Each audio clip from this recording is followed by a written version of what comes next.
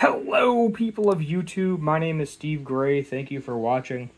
Today we're going to be talking about Jujutsu Kaisen Season 2, Episode 23, Season Finale, and now I no longer have any shows I can make videos of, but we will figure something out here.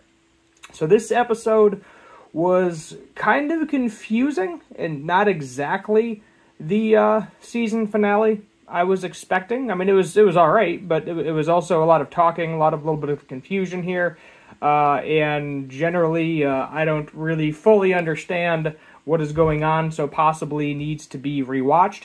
And if you're thinking, oh, thank God the season's over, the employees at MAPPA finally get a break. No, they have to do Chainsaw Man now. They are gung-ho for a movie in Season 2 of Chainsaw Man, so they get no breaks. They get no rest. R.I.P. to the workers at MAPPA. So let's start off here with a giant black hole that is being generated here by Geto. And then we are having a conversation here between her, whose name I don't remember, and Geto. And they said, I thought that when Toji Zenin died 12 years ago, that was resolved as well. Talking about optimizing curse energy. Curse energy will almost be monopolized by Japan, basically, and using kind of humans as a source to power it. And she's like, that's not the ideal world I predicted with cursed spirits. And essentially what she's doing right here, blonde girls whose name I am forgetting, because this is like the third time we've seen her, maybe second. She is trying to just delay time. It's essentially delay it as much as possible. I think Geto catches on, or fake Geto catches on fairly quick about what is happening. And yeah, so there should be a cursed spirit called Mahito, right? And then, yeah, this is where Yuji was talking about how he absorbed him, and this is him releasing Mahito's power. What I did not realize about the ultimate, the Uzumaki, is essentially you can only use that technique one time. So he was initially going to use it, got stopped before he actually fulfilled using it, and now this is him actually using it. So at this point, I believe Mahito is technically completely done. We are never going to see him again. He is used up and gone, and there's nothing more to that. So apparently there's some barrier over the city, or possibly even Japan, and Geto is releasing it, and there should be about 10,000 spirits coming their way. Apparently he has also some sort of contingency plan. This, I think, is Fujiguro's mother. I believe it said the name of her. Let's see if we can backtrack just a smidgen here, if it actually says it. I think it does. Let me see here if I can find the exact... yeah, it said Fujiguro. He's then talking about creating people like Yuji, who swallow cursed objects, and creating the cursed wombs, because apparently he also helped somehow create Yuji. Not yet again, no idea how. I hope we get an explanation of that at some point. He unties the knot in this thing, and they're like, there's some people who are unconscious due to his cursed energy, but because he's releasing this like giant barrier seal, 1,000 curses are going to come in their way, not 10,000. This will wake some people up. So, yeah, Fujiguro's mom has woken up, so that's kind of neat. So he's like, humans should start killing each other. Arume is no longer able to hold on to the technique because they have been poisoned. I don't know if it's a guy or a girl. I think it's a guy, but who the heck knows. But yeah, Chozo's blood is poison, so makes sense there. Talking about how, we're good, we can all attack him at the same time. He's already expired. Let's see here. So there's really nothing they can do at this point. So basically, Gojo is sealed.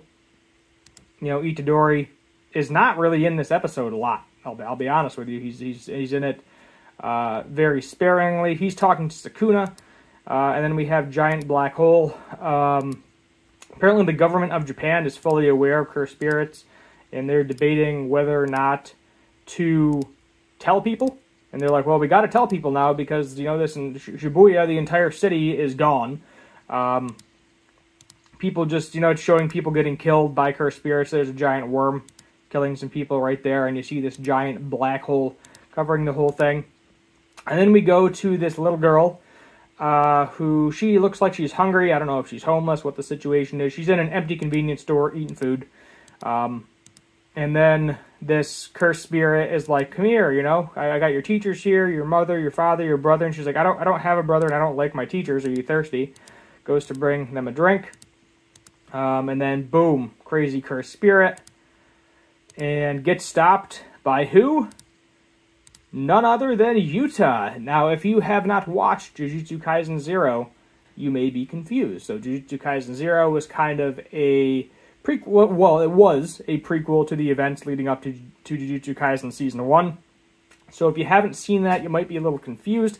Not the end of the world, because he really wasn't an integral part of the season at all. Just kind of comes in here at the last minute, explaining what he plans on doing. And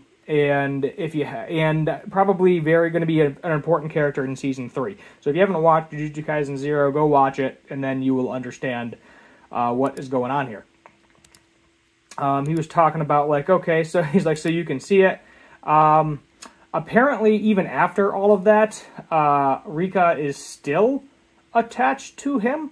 I am confused a little bit with that, because I thought he let her go so he no longer had access to her. But apparently he still does, because Rika just kind of exploded that curse all over the building, as you can see there. So let's see here. Set back to the children. Yeah, oh, by the way, also, I forgot to mention that Geto has been making this plan for like 1,000 years at this point. So he's, basically put seals or curses on like 1,000 different people over time, made vows with them, and there's probably some sort of reincarnation thing going on as well in there. But who the heck knows? I am very confused with the plan here. Obviously, the plan, it has to do something with Tengen. Releasing Tengen, possibly, being that his vessel got destroyed.